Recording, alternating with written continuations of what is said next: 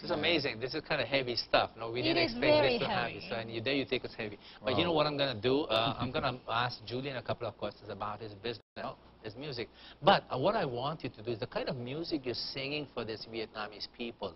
Would you kind of be ready to share a few lines from it in whatever language? Would you be willing right now? You want to go since you're in this in the mood? Yeah, thank you. Julien, do you mind if she gives us a sample of music? There you go. Pick up the mic and there you are. The mic's already there. So give us a sample of what you are doing for people affected by Agent Orange, Ruth. Just shoot.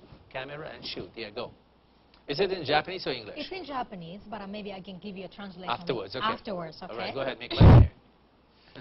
世界に平和が続くように僕らの悲劇がなくなるように家族の笑顔が咲くように君の声は僕の中に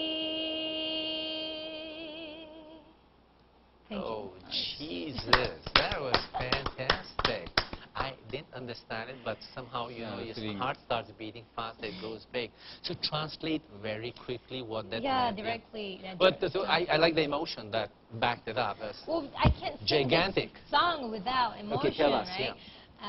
So I hope this world united in peace, and then the tragedy will not happen again. Like our tragedy will never happen again. Agent Orange kind of a tragedy. And then this, the smile of a family will keep happening in the world, and your voice is still within me, because this is the story of a guy. His name is Duck.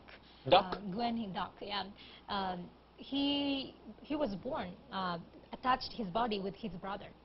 Because of the, he got because of the effects of Agent Orange. And then his brother, unfortunately, died.